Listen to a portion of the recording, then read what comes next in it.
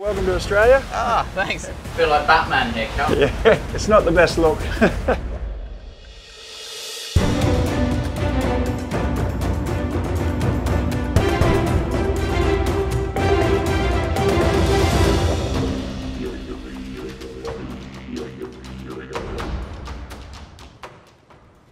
There's miles of coastline in Australia, but so much access to water means so much opportunity for crossover with some of Australia's most dangerous creatures. Everyone knows about the great white shark and the crocodiles, but arguably Australia's most deadly creatures are less well known, the jellyfish. And at this time of the year, it's the stinger season. I want to see which species to most look out for and where they live. My first point of call is world famous Bondi Beach. And who better to find more about the types of stingers in the region than the Bondi Rescue Lifesavers.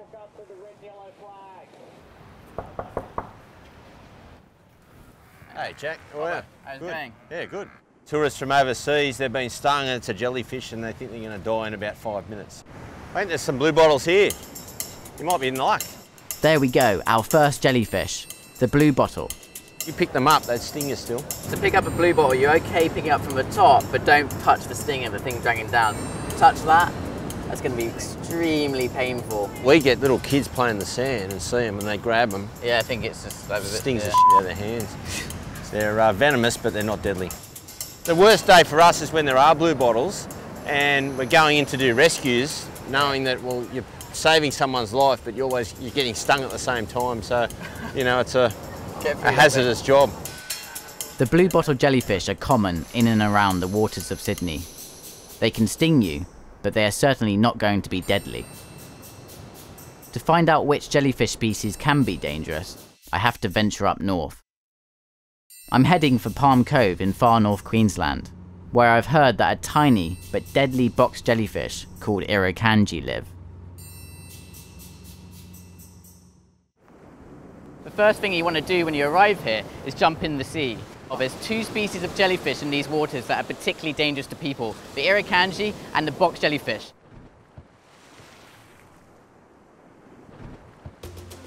This is Lifeguard Kel.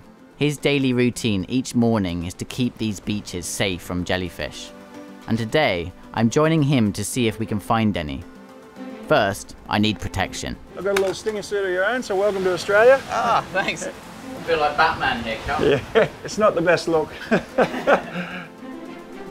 We need to pull this big net through the waters, filtering out any jellyfish coming through.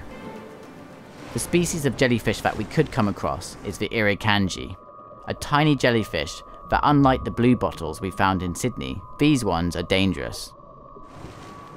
If we do find any, we will need to shut down the beach for the day.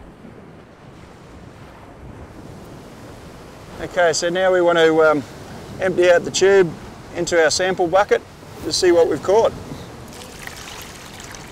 There's one in here, it must be quite hard to see it. Yeah, really difficult to see in this water, and in the light you might be able to see their outline and the shadow in the bucket. Well, I don't think I can see anything there, Kel. I think, yeah, we're lucky. It's the only type of fishing where we don't want to catch anything. Yeah, okay, that's good. So no catch is a good thing. Today, no Irukandji. Good thing for the tourists, but for me, I'm curious to see just how tiny these jellyfish are. Luckily, Kel has caught one earlier. I've got a Wow, couple that's the Irukandji there? Yeah, I've got a couple of samples we've caught previously. You would never know if that was in the water.